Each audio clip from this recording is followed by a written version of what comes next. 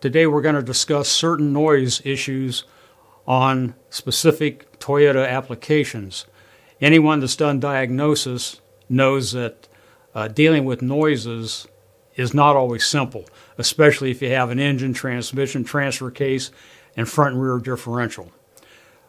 Certain models of Toyota, specifically the RAV4, has had an issue with their rear differential.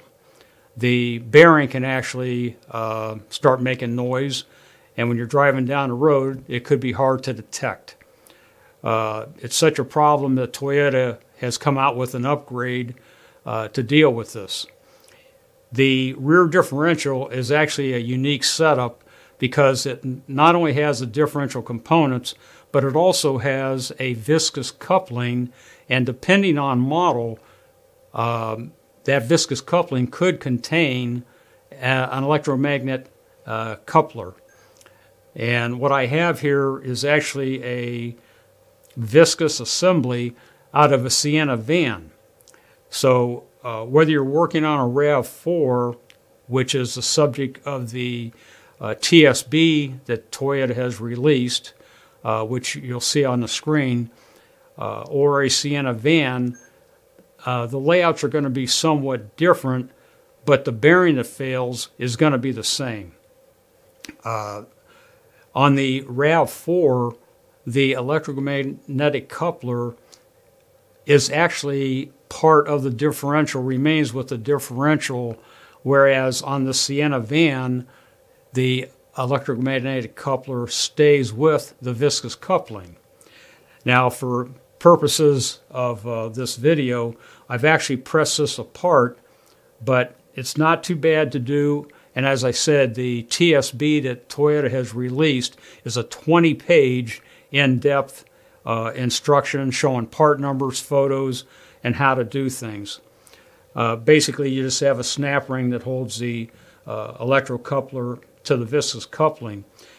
And as I say, on the Siena, you have the situation of dealing with this coupler. The wires actually go through the cover and has an external connector. And instead of pulling the pins out of the connector and pulling the wires out, you can literally take this coupler and move it to the side while you're addressing the bearing issue. And as you can see, this is where the electromagnetic part of this goes down into the viscous coupling. I'm going to pull this out of the way, though, just to make it easy for illustration purposes. This part, this is actually the viscous coupling, and it's got this large bearing on the end, and again, all this is pressed together, and your housing. There's also a deflector that sets on top to to deflect the elements, you know, rain, water, and so on. Well, when you press this apart, this large bearing will fail because, you know, the elements, moisture and everything, will get in and cause it to fail after a period of time. This viscous coupling, there's actually a couple of different designs depending on model, and you need to test this. You can actually put a spline down inside, hold the unit, and turn this to make sure that you have drag so that you know that there's viscous oil in here and that you don't have to replace this. You can buy this viscous separately. All the part numbers are in the TSB that Toyota has released.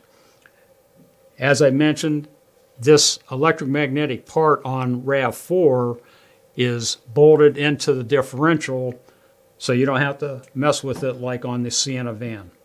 The replacement bearing is similar to this, got an O-ring around it, but when this presses down into the cover and into the viscous unit,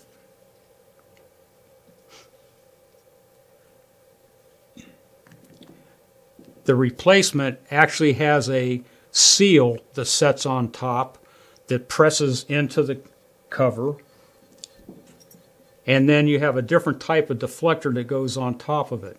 So it's actually sealing the bearing itself to try to eliminate what's causing the bearing to fail. So if you get a Toyota in all-wheel drive, RAV4, Sienna van, and so on, and you get a bearing noise, it very well could be this differential. It's not a big deal to do. Toyota did a real nice job on the information, and as I said, all the part numbers are there, and you shouldn't have any issue regardless of the model.